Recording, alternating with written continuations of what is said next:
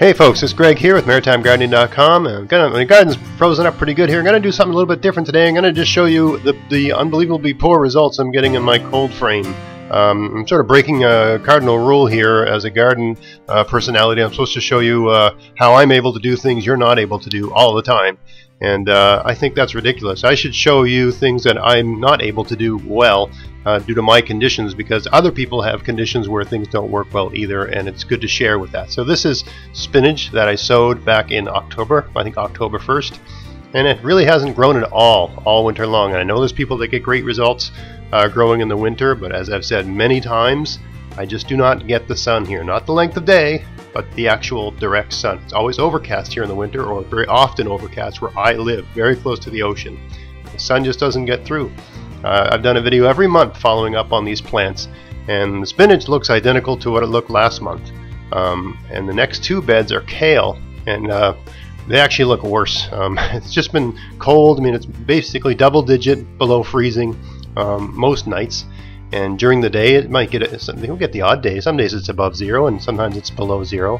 It doesn't really matter in a cold frame. What matters is how warm can the sun make it in that cold frame. And if there's no sun because it's cloudy, the sun can't make it warm in your cold frame. And that's what's going on. You see my kale here. It's not dead, it's still alive, but all the main stems, all the big leaves, which were last time I showed the garden looking okay, basically shriveled up and died from, I would say, dehydration. The water just can't run up and down the stems. So you'll get a sunny day, and the plant will want to try to absorb that sun, but because the ground where the roots are is frozen, the plant can't take up any water and just dehydrates. Something even worse going on here, where I've got this Swiss chard. Something's eating it. That's not me. There's like a mole or a vole or something. I don't think mice eat greens like that. It doesn't seem to like eating the kale.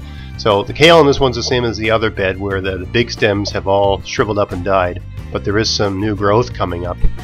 So I mean, there's something going on, but definitely not prolific. And no, it's not the seaweed. All these plants, if you go back and look at my videos in October, everything was fine and lush and looking great.